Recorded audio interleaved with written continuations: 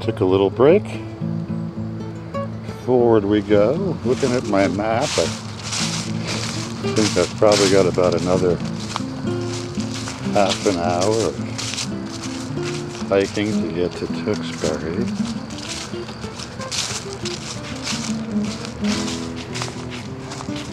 If my surmise is accurate, we should be seeing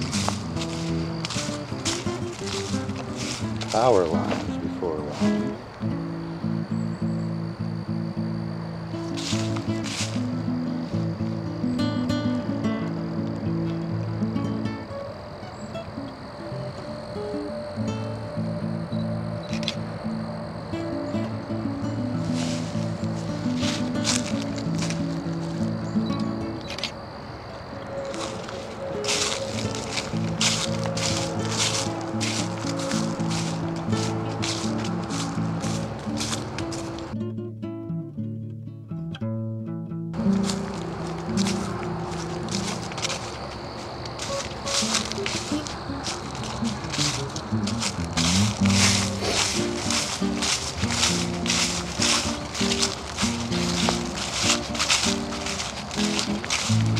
Lots of low scrub growth to please turkeys. And another one of these splendid little benches.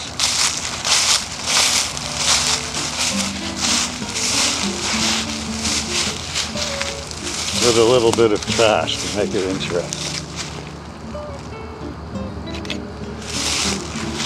And this one's got a working view. I think that's the restaurant that was out of business a couple of years ago, and we surveyed this from the parking lot.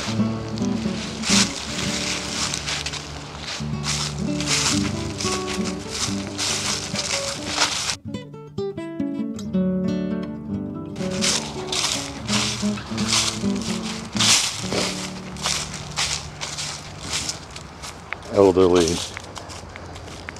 Atlantic white cedar. Yeah, this is perfect turkey turf.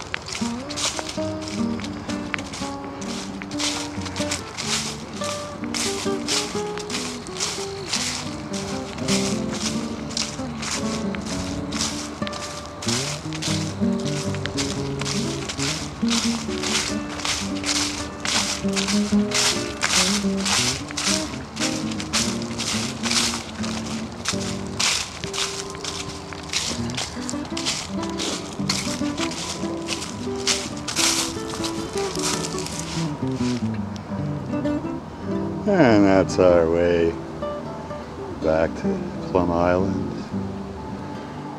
forward into the blinding sun is our way to Tewksbury and Duxbury beyond, all these birdies.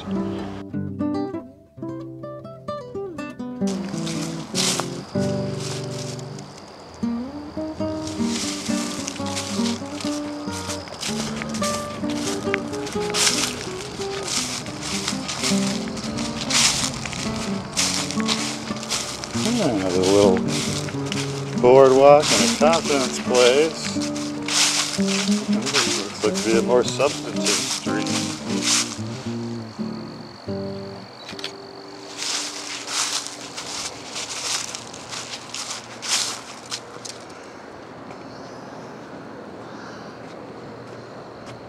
It even has a little bounce. Not that substantive.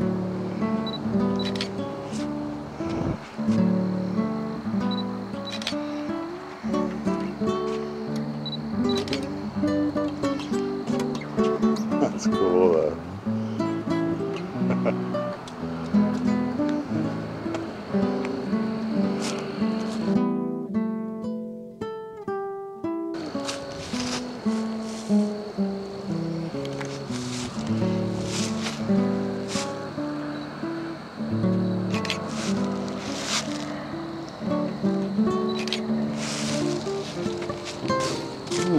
wonder how much further we go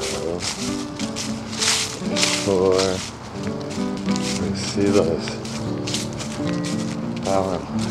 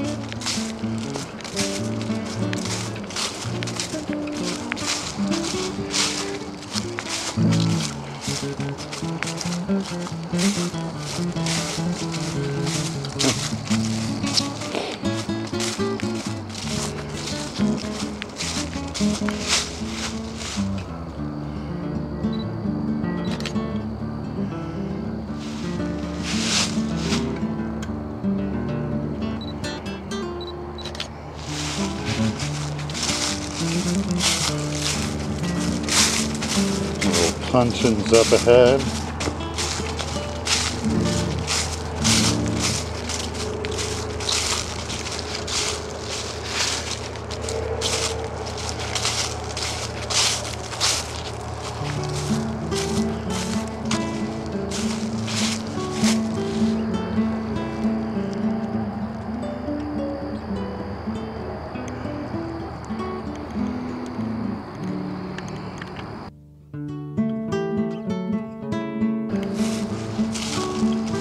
Crossed them we shall.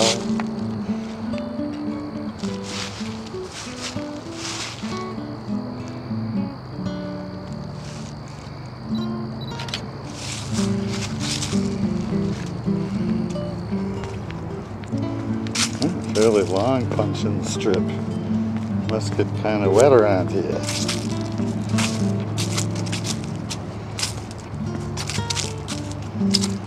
A simple but nonetheless elegant one.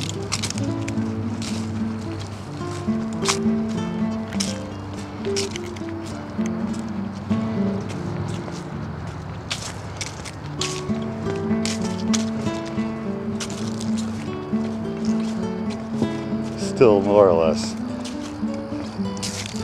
along the edge of a residential area.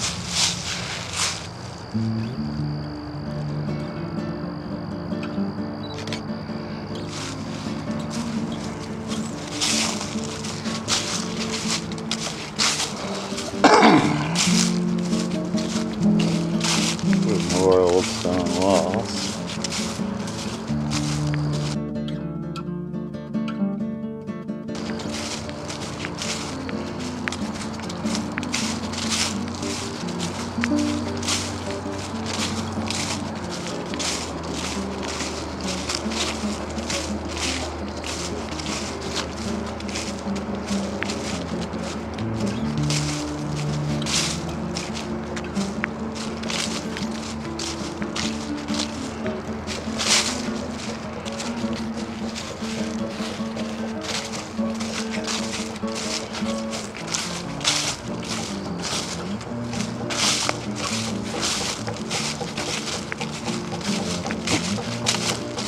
What that pounding thing is up to. Sounds kind of like a pile driver.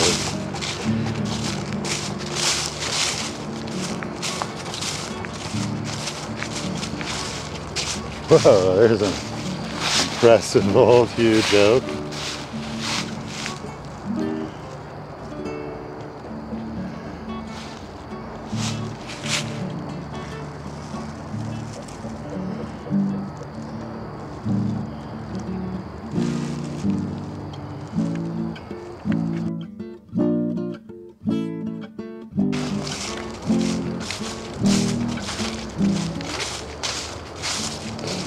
leaf color is mainly fading now.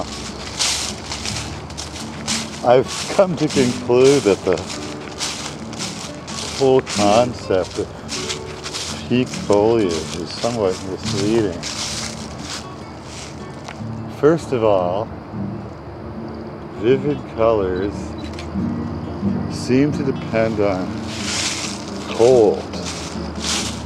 And as it's been consistently warmer for a run of years, the sort of cold that really stimulates color making hasn't been coming to us quite as often. You mainly notice it in the low-lying areas where frosts and fogs first sit and form. But the timetable is so out of whack that those things still haven't even gotten notably cold yet, while the low-lying areas have pretty much done their thing. This might be an exception because you got breezes to offset the effect of frost formation.